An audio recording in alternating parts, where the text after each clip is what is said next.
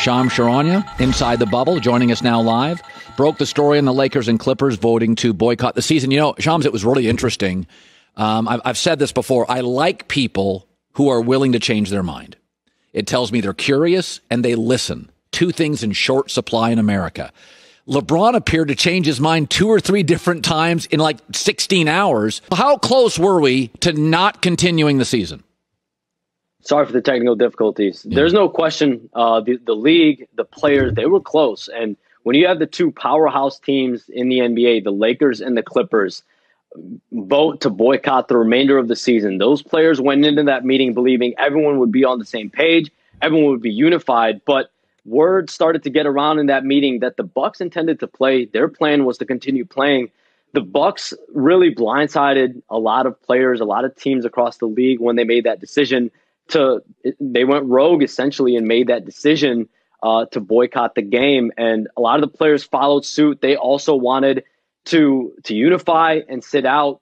But once it was clear that the consensus and the majority of players wanted to continue playing, the Lakers and Clippers went back that evening, had their meetings, with each other, with other rival players across the league, and 4 or 5 in the morning into Thursday. The consensus was pretty clear among the players, owners, teams across the league that the games would go on. Besides LeBron and players, was there a coach, perhaps, Shams, that had power in these meetings, that was being listened to, that had a plea on either side? Yeah, I mean, you have the signature players, Chris Paul, Andre Iguodala, who are NBPA leadership. But 2 people that were very vocal, I'm told, in that meeting were Doc Rivers, the head coach of the Clippers, and John Lucas, the assistant coach in Houston.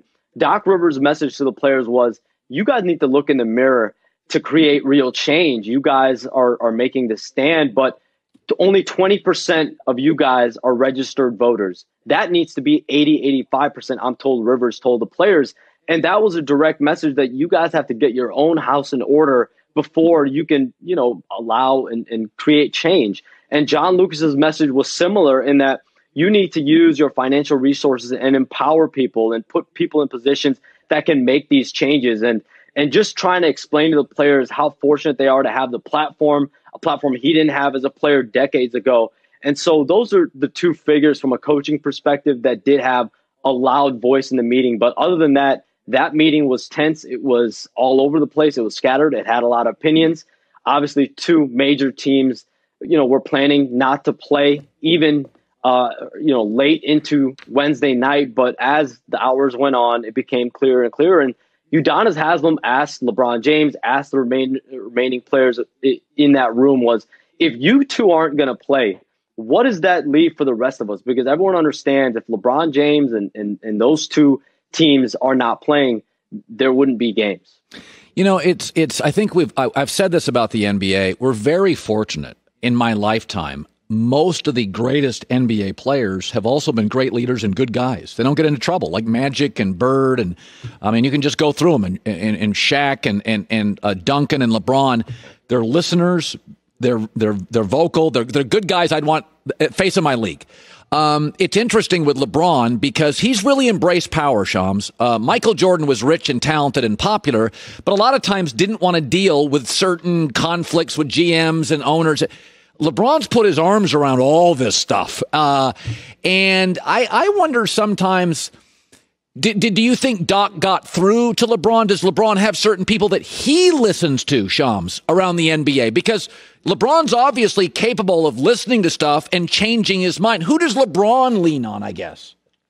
I think LeBron was talking to a lot of people late into Wednesday night, into Thursday. You have your teammates, people in his inner circle, and just trying to get, LeBron James, I'm sure, has connections to whether, it's business figures, politicians that he really trusts, everyone in the industry, I'm sure he can rely on. And so, from my understanding is he, underwent a lot of conversations Wednesday night, Thursday morning, as did a lot of other players, just soul searching, trying to figure out what the best decision for the collective was. And when he and the Lakers arrived to the meeting, 45 minutes late, I'm told, on Thursday, the decision was pretty much made. The Lakers were on board, and LeBron James understood the majority of players wanted to continue playing And at the end of the day, LeBron James has always been an advocate for playing as long as the environments were safe. And, if everyone wanted to sit, I think LeBron James would have backed that as well. So it was about